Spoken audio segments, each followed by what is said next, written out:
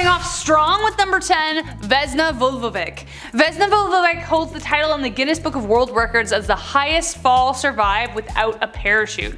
Before her name was even known worldwide, this Serbian woman was a simple flight stewardess. The 22-year-old became a flight attendant after she discovered a love for travel when she went to England. She joined Yugoslavia's largest airline in 1971, but 8 months later her life would change forever. After just 46 minutes, flight 367 flying from Copenhagen Airport, the baggage compartment exploded. The plane split in half mid-air and began tumbling from a height 333,330 feet. By some miracle, Vesna was the only survivor of the 28 people who were on the craft. Bruno Honk, a World War II medic, luckily, who was nearby, was the one that found her and kept her alive long enough for help to arrive. It was her screams that brought him to the craft. Vesna sustained 2 broken legs, 3 broken vertebrae, a fractured pelvis, broken ribs, and a fractured skull. After over a week in a coma and 10 months in hospital, Vesna was able to walk again, with no memory however of what happened because of the crash. Investigators discovered that Vesna had been pinned to the falling debris by a food cart, which may be the reason she survived. The most crazy thing is, Vesna continued to travel after the ordeal. What a boss! Coming in at number 9, we have Yaha Abdi. Yaha Abdi, who is originally from Santa Clara, California, ran away from home on April 20th, 2014. Abdi left home with quite the ambitious mission. Sadly, his mother was in a refugee camp in Ethiopia and he was hoping to save her. Abdi made his way to the Minata San Jose International Airport. Once there, he climbed the airport fence, and after lingering for 6 hours, he snuck into a Boeing 767 through the landing gear and was hidden on board. The plane then reached altitudes of 38,000 feet and temperatures dropped to -80 degrees Fahrenheit. But miraculously, Abdi was able to survive the crazy flight. How? The sub-zero temperatures and low oxygen levels at such crazy altitudes pushed his body into a state of suspended animation, which let him survive the 5-hour trip. But once they arrived at the Hawaii airport, Abdi was found and was looked after by medics, and he was crazily unharmed. That being said, he wasn't able to save his mama. So good on you for trying, buddy, but I do hope one day you get to see her again. Number 8. Douglas Mawson. Antarctic geologist Douglas Mawson had one of the most terrible experiences while on a polar expedition. One of the worst in history. He, alongside colleague and friend Xavier Mertz and Lieutenant Belgrave Ninnis, attempted an expedition of the South Pole in 1912. They took 3 sleds pulled by 16 huskies that carried 1,720 pounds of food, survival gear, and scientific instruments. 300 miles in, they were making good time, but then strange things started happening. Mawson dreamed of his father, who he later discovered died that day, and they found one of the huskies devouring a litter of puppies that they had. Not unusual for that climate, but still pretty ominous. Then a series of disasters struck. Ninnis, along with his sled, fell to his death into a massive crevice, along with most of their food and survival equipment. After several days traveling and slowly cooking their own dogs, Mertz fell into a delirium and died on January 8th, leaving Mawson alone on the tundra. Meanwhile, Mawson was left alone, and he also fell snowblind. As Mawson continued, his feet became walking blisters, and he nearly succumbed to several cracks in the ice and practically had to drag himself for miles to get to the base camp. Finally, he made it to base camp on February 8th with barely a semblance of the man he once was. His fight for survival remains one of the greatest examples of human resilience to this day. Coming in at number 7, we have Joan Murray. On September 25th, 1999, Joan Murray, a 47-year-old bank executive and skydiver, drove to Chester, South Carolina for one of the scariest skydives of her career. Once the plane reached 14,500 feet above the ground, Joan jumped out of the plane only to discover that her parachute was not working. So what did she do? She cut off the defective chute and prepared to deploy the reserve chute. Her reserve chute opened, but it wasn't until she was 700 feet above the ground. For those that don't know skydiving that well, that's a really close call. Joan hit the earth at 80 miles per hour and landed on top of a pit of fire ants. The ants bit her 200 times before she was finally retrieved by paramedics. It was thanks to these bites though that she was able to survive the shock of the fall, as the reaction to these bites kept her heart beating. She was then rushed to hospital and was in a coma for 2 weeks. She then underwent 20 reconstructive surgeries, 17 blood transfusions, and after 6 weeks in hospital, she was finally able to stand once again. This is one crazy call with death, but Joan made it through.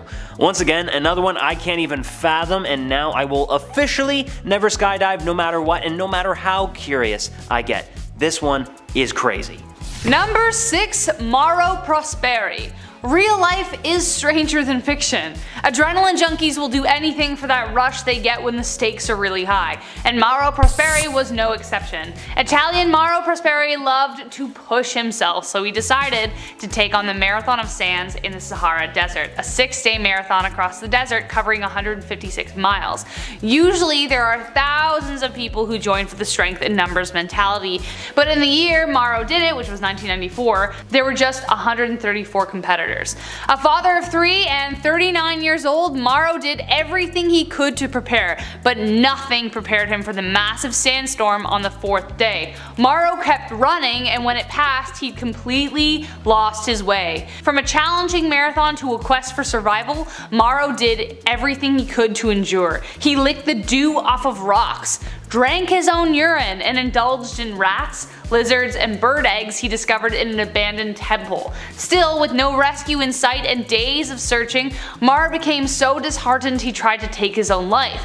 But his blood was too dehydrated, it just coagulated too soon, so he was forced to continue. Eventually he discovered a puddle with enough water to revive him, but he had to take small sips because otherwise it would just all come up. Finally, he was found wandering by a shepherd girl. He lost 35 pounds, weighing in at 99 pounds when they found him, and his liver had almost entirely failed. His survival story has been described as nothing short as superhuman. What's crazy, this is crazy, he went back and he completed it in 2012. This time he stayed on the path and there was no sandstorms, but he actually went back after that. Coming in at our halfway point at number 5, we have Julianne Kopec. Julianne went through something that I know Dewey Stewart would never have survived. Julianne was supposed to graduate on December 23rd, 1971, but her mother wanted to fly out on the 19th or 20th. But Julianne disagreed with that and wanted to stay for her graduation. So her mom booked a flight on Christmas Eve instead. Quite horrifically and tragically, while on the flight, the plane was struck by lightning, which nearly fully disintegrated the craft 2 miles above the ground.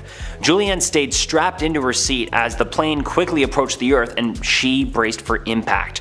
Miraculously enough, she survived with only a broken collarbone and a couple of cuts on her arms and legs. She then survived off a bag of sweets that she found at the crash site and traveled along a nearby stream until she came to a cabin. After surviving 11 days in the jungle, she was rescued by local fishermen and rushed to hospital. Once she was reunited with her father and fully healed, she returned to the crash site to help rescue and recover what they could. She heartbreakingly found her deceased mother who had passed in the crash. I can't even fathom going through something like this, but Julianne did. Julianne, I'm very, very sorry for your loss, but major kudos to you for surviving and helping out the rescue and recovery. That's major respect. By the way, if you want a part 2 because there's actually a lot of really cool stories, let us know in the comments. Make sure to like, subscribe, do your thing. Anyways, number 4, Sir Adrian Carton de Wart. After I'm finished this tale, you'll understand why he was dubbed the unkillable soldier. The only thing that eventually took him was the thing that takes us all: time. De Wart served in the Boer War and both World Wars. Throughout all 3, he was, okay, ready? Shot in the face, lost his left eye and hand, shot through the skull, hip, leg, and ear, and he survived. This guy was literally a boss. He was seen pulling pins out of grenades and throwing them with his one good arm during the Battle of the Somme, which, if you don't know, was one of the absolute worst battles between both world wars. Despite the haughty depictions of generals in, say, like Blackadder, he was always on the battlefield serving as a general beside his men, a hero to the highest order. In April 1941, while on a military mission in Yugoslavia, in his 60s no less, his plane was shot down in the Mediterranean. He survived the crash, swam to shore again, freaking one arm, and then captured by Italian soldiers and put into a POW camp. He then tried to escape and even successfully eluded capture for 8 days, but he didn't look Italian, so it was pretty easy to spot. He was released 2 years later, and Churchill then sent him to be his representative in China. Eventually the man retired from life on the battlefield and lived out the rest of his days in County Cork, fishing until passing peacefully at the age of 83. Because none of the rest of it killed him. Starting us off in our top 3, at number 3 we have Karina Chikatova. July 27th, 2014, 3-year-old Karina Chikatova unknowingly followed her father through the wilderness and took off the beaten path. She lost her way and ended up finding herself in Siberia's taiga forest. Both parents, unaware that the other didn't know her whereabouts because of poor network connection in the area, suspected nothing. Karina's mother only realized her daughter had gone missing 4 days after she trekked off with the dog. 4 days? 4. 4 days? Is that crazy? Your child is missing for 4 days. Let that sink in. Nida the dog came back after 9 days and assisted the rescue teams in finding the little girl. For the 11 days she was out in the wilderness, she survived off berries and water from the fresh streams. Let me just remind you all, she was 3 years old. So this one is absolutely insane. She was 3! She was saved by her dog! This is quite literally an example of a man's best friend confirming the title, and an incredibly intelligent 3-year-old. I would have been a goner. I was dumb at 3, I'm still dumb now. I would not have been able to do it. Number 2, Anthony Borges. Wow.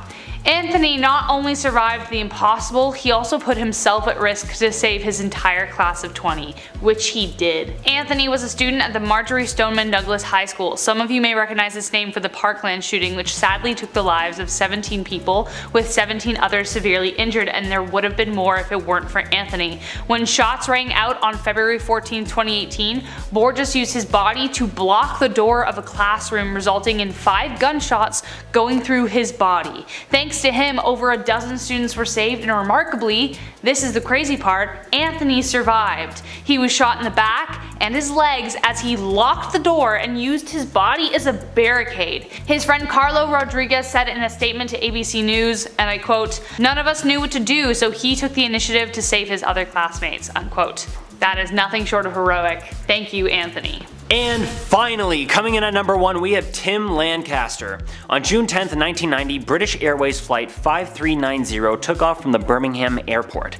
The plane rose to an altitude of 23,000 feet when all of a sudden, there was a loud bang. Luckily, it happened just as air steward Nigel Ogden entered the cockpit.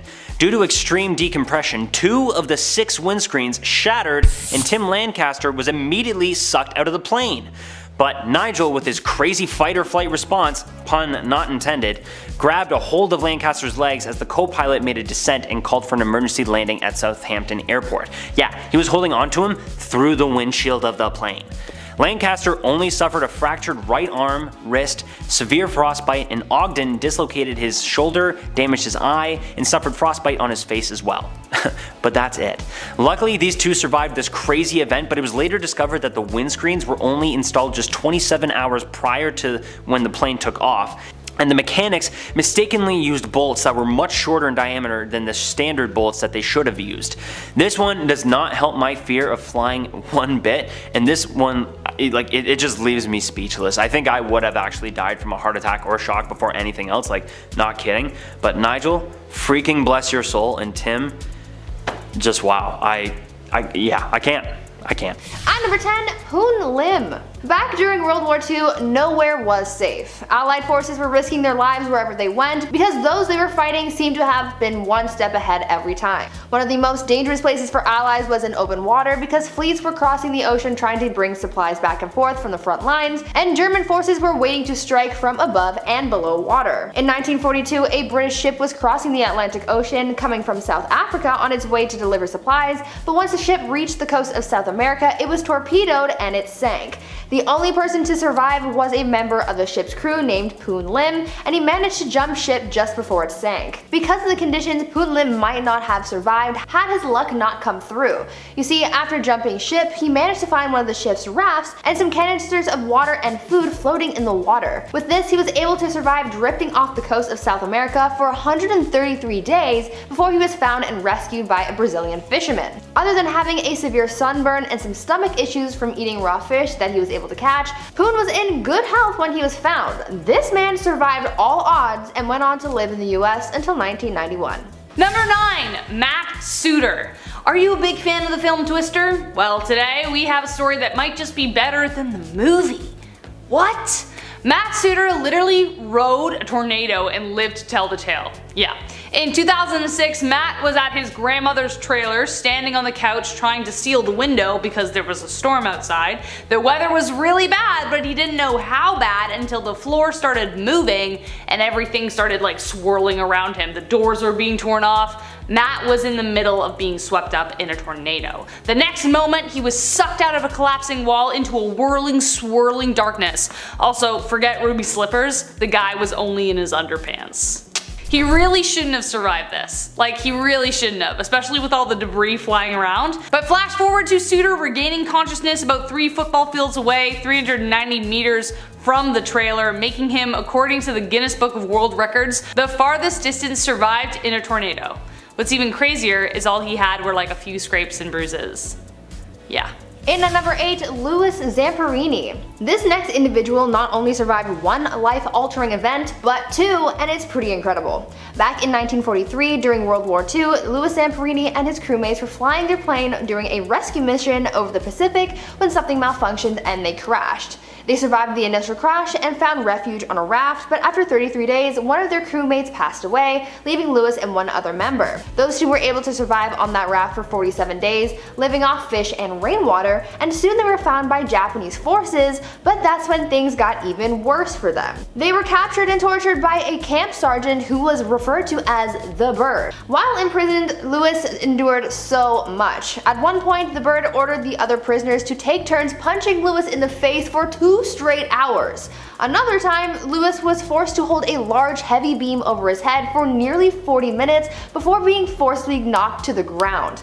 But even after all of that, Louis ended up surviving the war and was liberated in 1945. He even went out of his way to meet with the Bird one last time years later to tell him that he forgave him for everything that he was put through. Talk about a survival story. Number 7. Dr. Anna Bagenholm. In May 2000, on her usual ski trail in Narvik, Norway, Dr. Anna at age 29 was ready for a break, but there were some unexpected turns in her trip that would make her world renowned. She lost her balance suddenly on a gully, which launched her headfirst into an icy river. She was stuck submerged under the ice, but Anna managed to reach an air pocket that might have saved her life. Her torso and head were stuck for 40 minutes while she struggled to break through. Anna was no doubt exhausted and her body was sinking slowly into a deathly state of hypothermia. Still, she maintained her determination, but it would be another 40 minutes before her companions found her and cut her out of the ice, dragged her out, but by then her body temp had significantly dropped to 57 degrees Fahrenheit.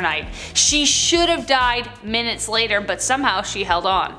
Doctors were able to revive her by slowly warming her blood. In 2013, Bagenholm began working in the very same hospital that saved her life, and her case led to investigations into therapeutic hypothermia. Strangely enough, it may have been the cold that helped save her. At number 6, Slavomir Rovics. You know that song 500 Miles? You know, the one where the guy is singing about how he would walk 500 miles and would walk 500 more and all that jazz?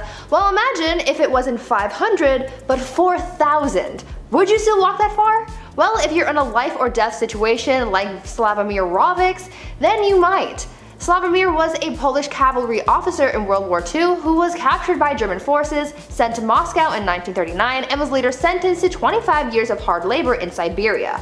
Bad start. Siberia is known for its harsh winter climate, so this sentence was going to be very harsh, and Slavomir wanted none of that. By 1941, during a blizzard, Slavomir and 6 other inmates managed to hatch a plan and escape from the prison that they were being held in. Desperate to get as far away from the enemy as possible, the prisoners walked 4,000 miles, crossing the Gobi Desert and the Himalayas, enduring blazing heat, intense cold, thirst, starvation, and exhaustion. They were eventually able to reach safety in India, where they were rescued by Gurkha Patrol, and by this point Slavomir only weighed 70 pounds. Later on in life though, he wrote a book about his miraculous survival. Number 5. Helen Claiborne.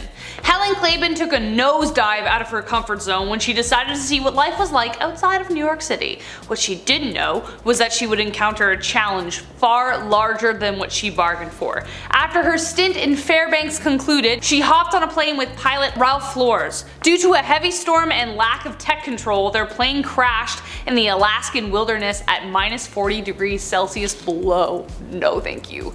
Both were severely injured. Helen broke her arm and crushed her foot. Flores had lacerations and a broken jaw. Despite all odds, the pair survived on toothpaste, tree bark, snowshoes, and whatever else they could find over 49 days, their meager rations ending 15 days in. Claiborne got frostbite and gangrene in her broken foot, and it wasn't until the two carved SOS into the snow that they were finally rescued. For a woman who had never left Brooklyn to survive without emergency gear or rations with a gangrenous foot, this story is like...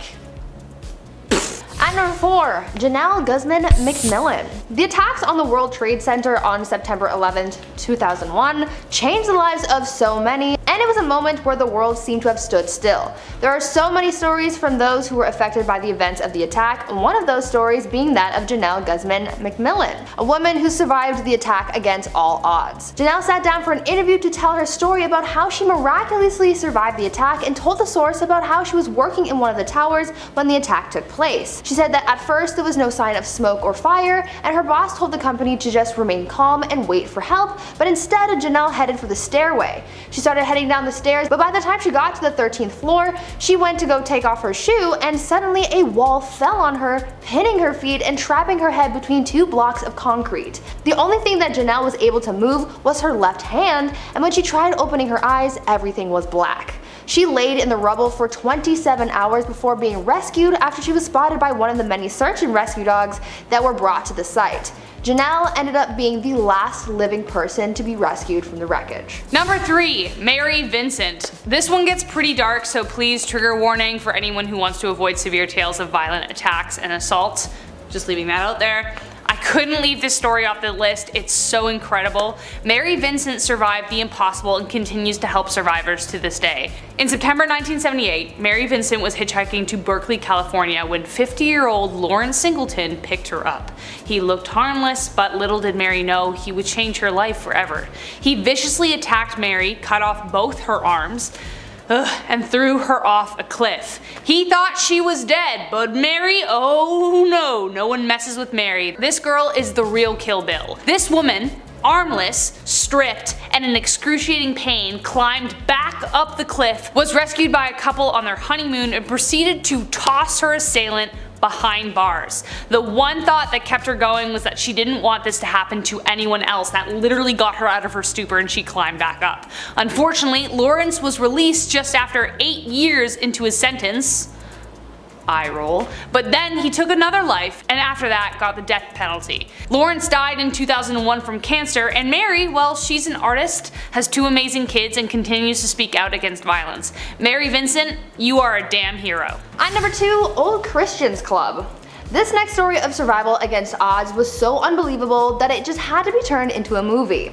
In October of 1972, a Uruguayan plane en route from Chile carrying a rugby team and their families crash landed in the Andes Mountains. Of the 45 passengers on board, 25 of them survived, but just 2 weeks later, 8 more lost their lives when an avalanche hit the crash site. Because of the avalanche, the other survivors, who were trapped in the snow at an altitude of more than 13,000 feet, got desperate to survive, and they had to resort to something pretty grisly. Hold on to your coats, guys, because this one's gonna get a little dark. The Old Christian Club survivors eventually resorted to eating the flesh of their dead friends and family who were preserved by the snow and cold. 2 months after the crash, 2 of the remaining survivors got desperate and decided to wander off from the crash site and hiked off into the wilderness in search of any help. Miraculously, after 10 days of walking, they found a livestock herder, and by the following day, they were able to get rescue crews and helicopters out to the crash site to save the remaining survivors. It is a miracle that they were able to survive so long. And And last but not least, Aaron Ralston. Don't worry, this list will not be 127 hours long by the time we are finished, but we are definitely going to talk about Aaron Ralston. If you have seen the film, then you may know the remarkable story of this rock climber. In April 2003, Aaron was taking on Utah's Blue John Canyon by himself when tragedy struck. While climbing, an 800-pound boulder fell onto Aaron, trapping and crushing his right hand. Entirely alone, Aaron had to do everything he could to survive. After chipping away at the boulder proved unsuccessful, and a pulley rig with his climbing rope was useless, there was only one thing left. Ralston had to do the unthinkable and self-amputate his own arm. He devised a turnkey, and even though he had no feeling in his hand, Aaron had to painstakingly cut through each nerve and break his own bone, which he describes was 100 times worse than any pain I've felt before, unquote. No kidding. He then rappelled down the 60-foot cliff where a family hiking found him and called emergency services. Now equipped with a prosthetic, Aaron has remarkably begun climbing again, because obviously nothing is impossible when it comes to Ralston. Number 10, BJ Penn, the wave pool. When MMA legend BJ Penn posts photos on Instagram covered in bruises, you usually wouldn't think anything of it. But last August, fans were shocked to hear his survival story after a wave pool sucked him into the engine room? What? The former 2-division UFC champion shared photos of his face, back, and head scraped up from this horrific story. The actual incident happened a year prior at an undisclosed wave pool. Whoa! We don't know. Penn recalls surfing for about an hour before the line began to get long. At that point, he swam to the wall of the pool to catch up with the owner when suddenly Penn and his surfboard were sucked under the cement wall while it was building up water for the next wave. Oh my god! Penn shared that he felt like he was going to die. Yeah, quote, "I remember feeling like I was getting sucked into a pipe, and at that moment I got scared. It ended up pushing me into a big dark cement room that fills up with water to push the next wave for the wave pool. It felt like I was in the movie Saw or Final Destination." The fighter was on antibiotics for 3 weeks after the incident and even chose not to include the name of the water park involved. He was just happy he got out alive. Who knew catching waves could be as dangerous as catching hands? Oh my god. The last line. I love wave pools! Not anymore. Not anymore! God! Oh my god. Number 9. Pinikin Plains Cave. You know, it's a fun word, spelunking. I say it once a year, you know, obviously, because I don't spelunk often. What a great word though, right? Who doesn't want to spelunk around in some caves? But you know what's not so fun? A near-death experience during said splunking. If it weren't for Andrew Wright in the Panikin Caves, 15 people would have met their end. That's right, he not only survived this terrifying event, but he saved 15 others too. Andrew was the captain of 15 people excited to explore these Panikin Caves, one of the deepest cave trails in the world, but then a rare cyclonic storm started brewing above them, to which the team was entirely unaware. But the storm caused the entire middle part of the cave to collapse, leaving them trapped underground with no way back. I'm having a panic attack. My worst fear is drowning, so my toes are doing this right now while I'm reading this. All they had to hold on to was a small ledge, and water was just flooding these caves, but then in comes Andrew being a badass. Andrew dove into the pool to try and find a way to swim out, which he succeeded in doing, but still, it took the team 24 hours to be let out then to safety. An award-winning documentary called Nullarbor Dreaming was released about this event, which included footage from the event itself. Despite surviving this experience though, Andrew passed away in a helicopter crash in 2012 in New South Wales. Number 8. The Robertson family. Back in 1971, Dougal, Lynn, and their 4 children, Anne, Douglas, Neil, and Sandy, set sail on what was planned to be a trip around the world. Aboard their 13-meter boat, the Lucette, they traveled through the Caribbean, then across the Panama Canal to the Pacific. A year and a half went by, they were en route through the Galapagos, and one of the daughters, Anne, who was 18, left the voyage in the Caribbean. Then in Panama, they took on a hitchhiker named Robin Williams. Not that one. Then west of the Galapagos Islands, a pod of killer whales hit the boat? What? Wood began to crack and the boat subsequently started to sink. They all moved to the inflatable life raft, but after 16 days of using their own breath to keep inflating it, the 6 of them were forced to move into a smaller dinghy. They somehow survived for 38 days while sailing to the center of the Pacific. All they had to drink was some water left from the Lucette, with turtles being their main diet. After 38 days, they were finally spotted by a passing Japanese fishing trawler. That's not real. That is not real. Number 7. Chris Gursky. Chris Gursky was vacationing in Switzerland in November 2018 and decided to try something. Something a little new, something exciting, something to tell the kids at home, but then this happened. Alright, I've never seen this. I don't know what I'm about to watch, but I'm terrified. Okay, so he's about to jump off this cliff. Not Is he just hanging on to this man? Houston, we have a problem. I like how he added that in after. He's like, and this is when I said this joke. Yeah. This guy just hung on the entire flight, coming in hot. Yeah, you don't say, man, you're not even fastened to this plane. So he hung on to this man the entire time. Yeah. And then he drifted all the way around for minutes. This is a longer video, we had to cut it, but there was minutes where this guy was hanging on and then he just lands in the grass. They're flying too. They're going like 80 miles an hour, easy. Oh my God, and he was okay? This was the first day of our vacation in Switzerland. Well, hot start. Base jumping tomorrow, he says. Yeah, maybe just double check that you're attached to that base jumping cable. What I just saw was the pilot failing to attach Chris properly to the apparatus, resulting in him having to hold on for dear life. This tough dude held on for 3 minutes until the pilot could safely lower the craft enough so he could just slide off onto the grass. The pilot did help him out by holding his arm, but Gursky still tore his bicep because he had to hold on so tight. And then he kept hanging on after he tore this bicep.